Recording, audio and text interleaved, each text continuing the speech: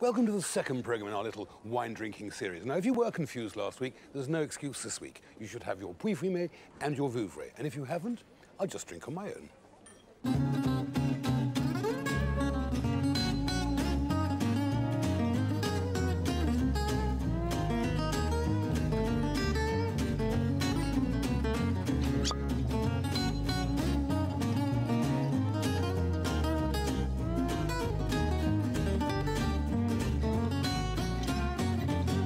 This week we're in the Loire Valley. We'll find out how white wine is actually made. We'll be discussing vintages, what are they and why. And of course I'll be cooking something strange and tasting some very nice white wines.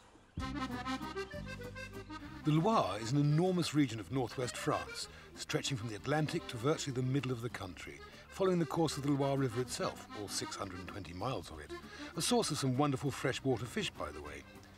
In the western parts of the Loire, you find the well-known Rose d'Anjou, and as you move east, the wine production becomes predominantly white, producing such well-known wines as Muscadet, Sancerre, and of course the two we'll be tasting, Vouvray and Puy Fumé. It's a region that was frequently visited by the kings and queens of France, giving it the name Valley of the Kings.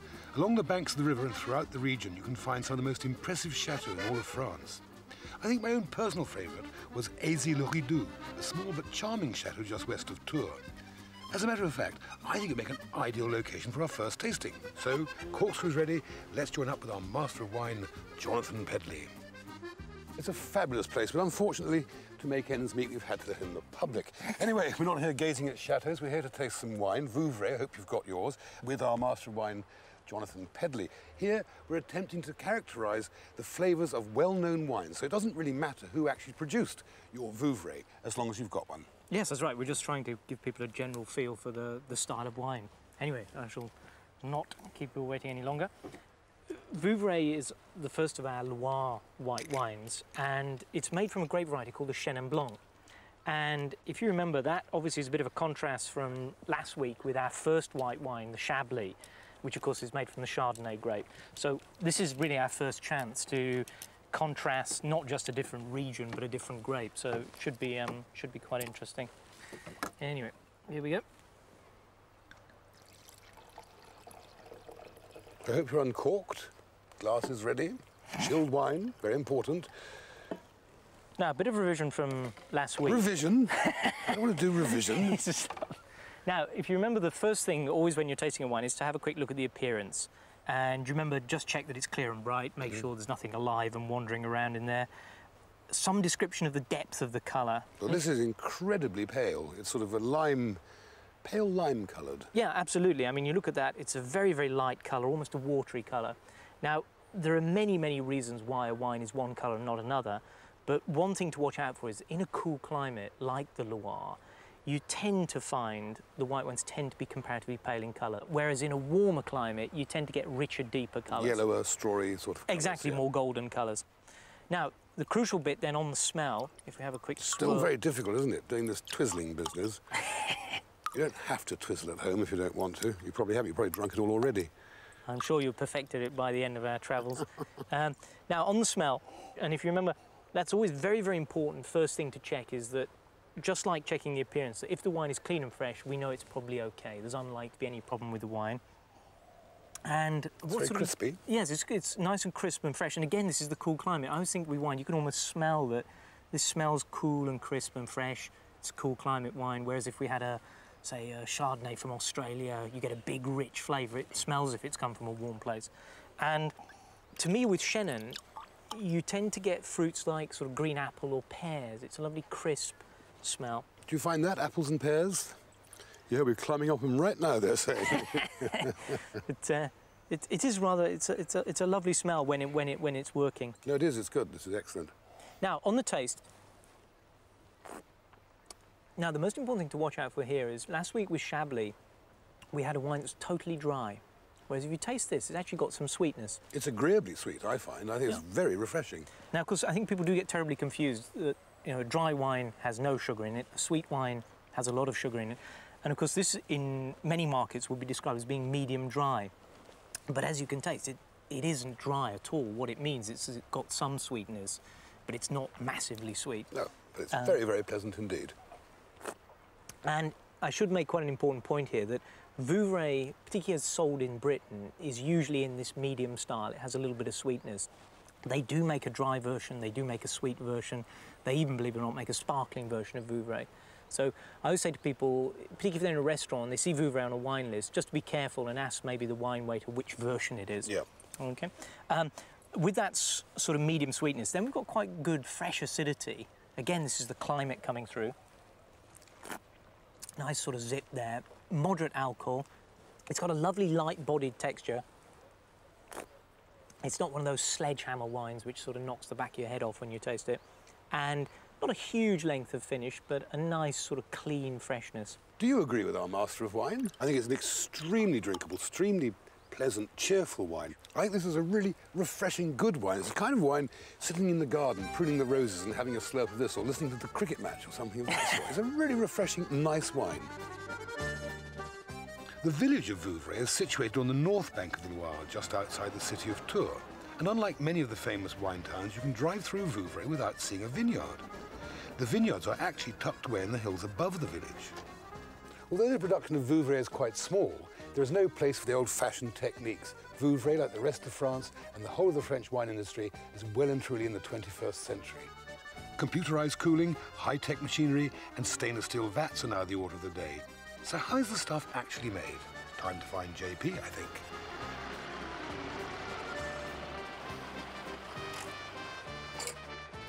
That old JP walked up here. What a fool. I spent a little longer in the bar. He's so excited he's up there in the vineyards, scrabbling away, looking at grapes, looking at earth and stuff like that. My job is to drag him out and explain to us, how do you make white wine? Pedley, you're on. All right, Chief. We need you, because we all want to know how white wine is made. And it seems to me these are getting ready, at least, for picking. Yes, that's what I was doing down there, fondling them fondly. At this time of year, we're about 2 or 3 weeks from harvest, and you can see down here, we're going to be picking those grapes very, very soon. And the first crucial thing is to get the grapes from the vineyard here to the winery as quickly as possible. And what they've got to do is get the juice out ASAP. And the way they do that is to, first of all, crush the grapes, just to break up the skin, and then press to release the juice.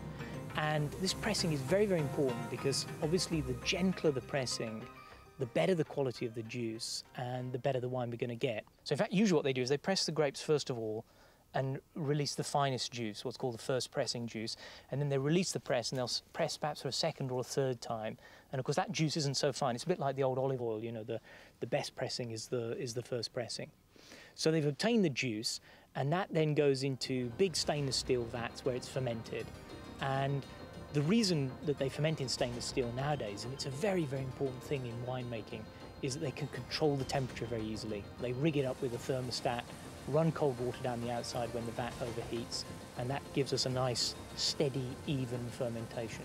In terms of dry, medium or sweet wines, that can be controlled in the winery, and it's often done by when the fermentation takes place. Of course, if you just let the yeast run to the end of the fermentation, they'll turn all the sugar into alcohol, so you'd naturally have a dry wine. Of course, if you want some sweetness, if you stop the fermentation partway through, then you'll leave yourself with a bit of sweetness. That was brilliant, JP. Right, I know there's lots of things you have to tell us over the next few weeks, so you pop back and carry on studying.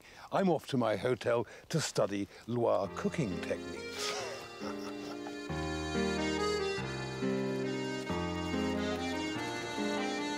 Well, after all that techno talk, I thought I'd seek out a quiet spot by the river for a little relaxation. I've got some bread and some cheese. All I need is some nicely chilled wine, and where there's a will, there's a way. Wine should definitely not be over-chilled. It spoils the flavour. But at other times, it's very disappointing how many times your wine isn't quite cool enough. Of course, there are many different ways of chilling wine and keeping them cold, like these little plastic jackets, for example. Then there are the terracotta or plastic tubes. I don't like them, I'm a traditionalist. What I really like is the classic 17th century solid silver urn filled with ice and water. You can't beat it. However, little tip, if you are a bit short of ice, but you've got lots of water, a way to diffuse the coldness very quickly is to add some sea salt into the water. But then if you find yourself out in the countryside, fishing, picnicking, there are other emergency ways you can employ to chill down wine. With just a towel wrapped around a bottle, soaking wet and left in the sun to dry, you will get a chilled wine. And if all else fails, how about this? Well, you didn't expect me to keep fish in it, did you?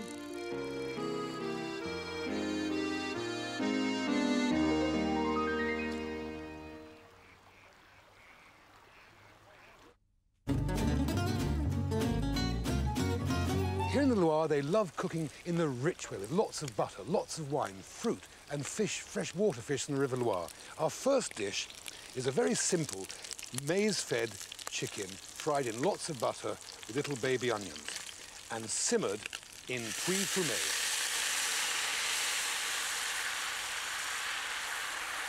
So we leave that to simmer gently away for about half an hour or so. And down here, frying with chopped shallots, garlic, is some rabbit and rabbit liver as well. And the first thing we have to do to that is tip in some eau de vie, some prune juice, some prune alcohol. Ah, lovely. Just to get the last flavours out of that. And then into that, we tip some red Anjou, another Loire wine. Also into that, we put a little tomato puree and some local prunes which have been marinated in red Anjou as well. Add to that a twig of thyme, a sprinkling of parsley, and we leave that just to simmer gently away for about 40 minutes. Here, a wonderful andouillette, the chittling and tripe sausage, has just been fried with onions, garlic and carrots, and this is going to be simmered in Vouvray, a slightly sweet wine. And that too is going to have a load of parsley and allowed to simmer for about 40 minutes. Excellent. Now, back here, let's have a look at our sauce. The wine's reduced quite a lot. I'm going to add a little bit of lemon juice, a few mushrooms I've already cooked in butter. As I said, it's a very extravagant and rich dish, this, not for the faint-hearted or those with a dietary problem. That's okay. Now we can lift out all of our little bits to one side for the moment because we have to make a rich sauce. And now, with this dry cream, we add over quite a low heat. Here I've whisked together some egg yolks, some cream, and some fresh tarragon. And the reason this must be over a low heat is because if not, the egg yolk content will curdle.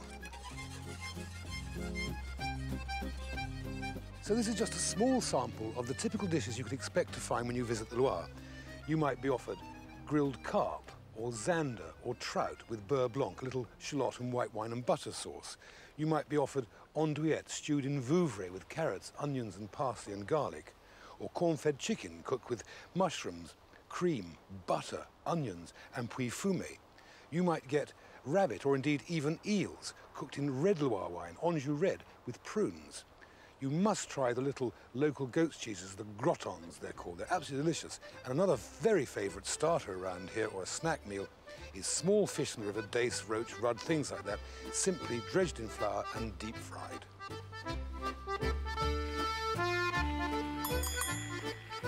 No, I haven't run out of petrol. It's just that cycling is a really good way of burning off calories and seeing the sights of this wonderful region.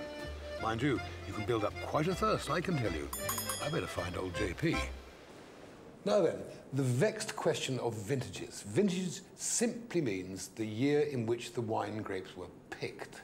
That's all it means. Too many people think that vintage means good. But JP knows all about that. And you're going to explain to us, JP, what is the difference? As you say, the most important thing to appreciate, as you say, is that vintage literally just means harvest. Nothing more, nothing less. And growing grapes is just like growing any other crop. Farmers will tell you they had a good harvest one year and a bad harvest the next year.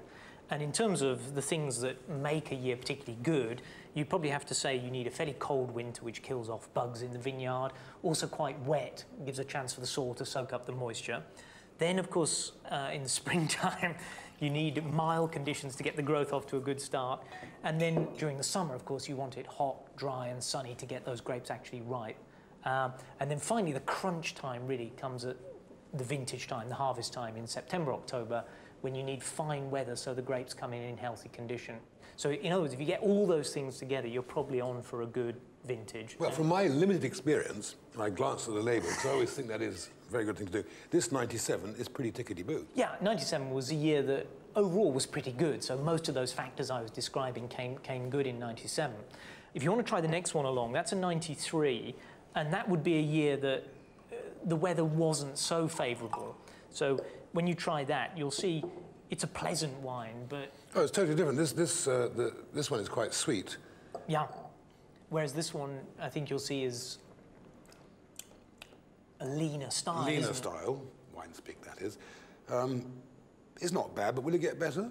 Well, obviously part of what we look at here is the way age is affecting a wine, but no, I think the answer is that the 97 has started with more concentration and richness, and it will end with more concentration and richness. It's the raw material you start with that's so important. But if you want to try a real magic one, just try the 1990 on the end there.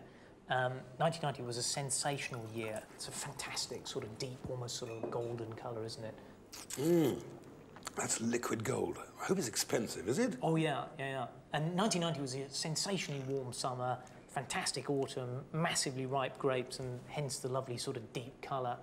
And you just taste the richness on the flavour there. It's absolutely magnificent. I don't know how fashionable Vouvray sweet wine is, but I mean, I'd happily go for that instead of a poor quality Sauterne, quite frankly. Yeah, no, they're great wines. And the lovely thing about this is these three wines that we've just tasted are all from the same producer. They're literally from, if you like, the same field. So it's a nice illustration of how these wines, as I say, literally just down to the variation from one year to the next. The risk of being a train spotter, you don't exactly want to walk around with a little card in your pocket that says 93 good, 87 bad, or whatever it is. Yeah. So if you don't know, how do you find out? Well, I suppose the formal way to do it would be to look it up in a magazine or a book, and you'll see these vintage charts which have almost like a league table of the top years. So you can do it that way. But I often say, though, for everyday wines, maybe the easiest thing is to think about the sort of summer that you've had. If it was a wretched summer when Wimbledon was rained off and when, you know, most of the test matches were a washout, there's a fair old chance that here in France they had a hopeless time as well. If it was a sensational summer that we all remember, then surprise, surprise, it's probably a year that made great wine. Brilliant. But for me, at great cost, the classic year for Vouvray was 1945. Made 2 years after my birth, a pretty historic occasion, but it also celebrated the end of the Second World War. This, you're drinking history in happiness. It's magnificent.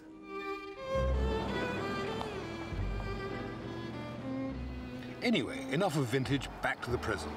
For our next wine, the Puy-Fumé, we need to travel east along the river to the village of Puy-sur-Loire. Although it's not the cheapest of wines, those of you with a bottle handy are not going to be disappointed. Encore une, s'il vous plaît.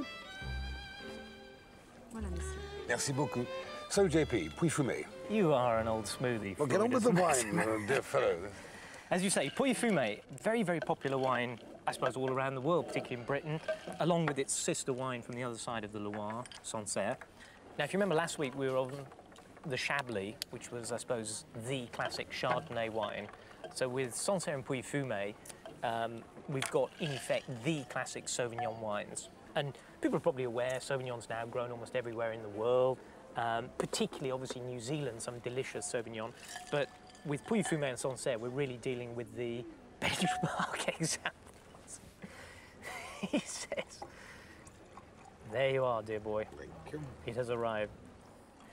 Now, if you remember from last week, we had our process of tasting through, and we did a bit of revision earlier with the Vouvray. Yeah, you must realise, JP, there are probably 10 or 15 people scattered all over Britain at this moment on the edges of their seats, desperate to drink. So could you précis this whole business, please? I shall do it with some celerity.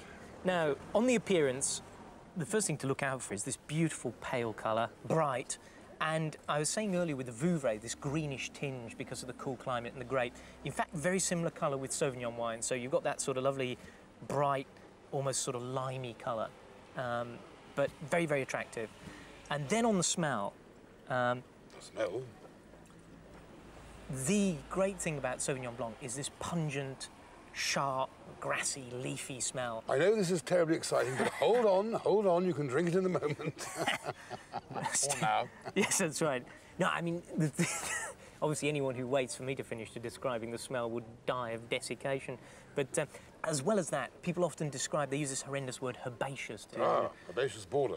to describe that sort of tart freshness of the smell. And then on the taste. The taste is very good, isn't it? Yeah, absolutely bone dry. Big contrast from the Vouvray, which was medium. So absolutely searingly dry. Very, very crisp acidity. Just a moderate amount of alcohol. And like all, really, the Loire wines, it has a delicious, light, delicate sort of flavour. It's absolutely ideal with fish, isn't it? You know, you can make a superb sauce. One of the famous sauces of the Loire Valley is called beurre blanc. You simply fry some very finely chopped shallots in a little butter, pour in some puy fumé, reduce that to almost nothing, and then whisk in little cubes of softened butter. You have a creamy, creamy sauce. It's a wonderful thing. And this wine also goes very well with the fish from the region. I mean, the puy fumé is a classic with oysters, in my view. Yes. One thing, actually, we should say is that the Loire Valley, in the last few years, has had a fantastic run of vintages. You know, 97, 96, 95, all excellent years. Good. You know, in many ways, the Loire has been going through an absolute golden age in the last few years. So we could say to people, you know, it's never been a better time to taste these delicious white wines, you know. There are some sad people in this world who leave a half-finished bottle of wine and drink it again tomorrow. And they employ things like Christmas decorations to pop in there. They put in, well, this one's okay, I suppose. It's got a bit of silver on it. And they've got this novel little device. Apparently you put that in there and pump it. Yes, to extract the air, isn't it? Extract the air. But really, I mean, do these work? Yes, I think, I mean, the basic message I would say to people is that with a white wine, which is a delicate style of wine, if you put the cork back in, keep it in the fridge overnight, it will probably keep reasonably well for maybe 24 hours, pushing it perhaps 36 hours. If you extract the air from the bottle with these sort of vacuum systems, then probably you're adding another day or so to the life of the wine. But as you say, you're really pushing it. Well, I'm totally against these stoppers. There's only one way to look after a bottle, and that's to empty it. I think it's time to move on. But I've enjoyed visiting this area. Puy-sur-Loire and Vouvray are both remarkably small places with such big wines, though. But the countryside around is absolutely stunning. The Loire Valley really is a tranquil, beautiful, green part of France with its mix of agriculture and viniculture, its chateaux, its fine wines, Puy Fumé and Vouvray and so on. It's a wonderful place. The food is excellent. But it's time to move on. Next week we'll be tasting red Côte de Rhône Village and red Crozes Hermitage. So don't forget, get a few bottles and join us. Cheers.